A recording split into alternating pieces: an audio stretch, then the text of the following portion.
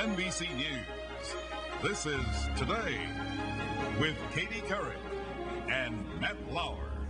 Live from Studio 1A in Rockefeller Plaza. Matt, do you want six-pack abs, but you've really spent too much time around the keg?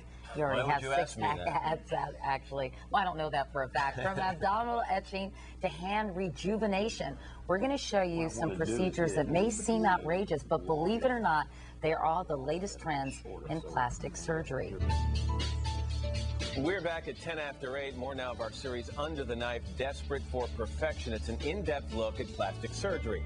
These days, you can have just about any body part you want nipped, tucked, or pumped up. Our West Coast contributor, Maria Menounos, checked out the latest cutting-edge procedures. Gentlemen, we can rebuild him. We have the technology. 30 years ago, the technology to rebuild a man was pure science fiction. Today, it's closer to reality.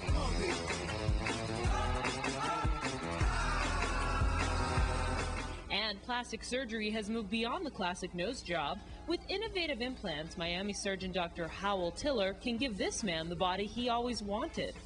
The arm implants I developed, the bicep and triceps, which I do very often, and at the same time as chest implants to give a whole new change to the upper body. What I want to do is eyeball it just to make sure that it's close to the same size or not. Each of these implants are made of a solid but a soft silicone material. The fee I quote is $17,000.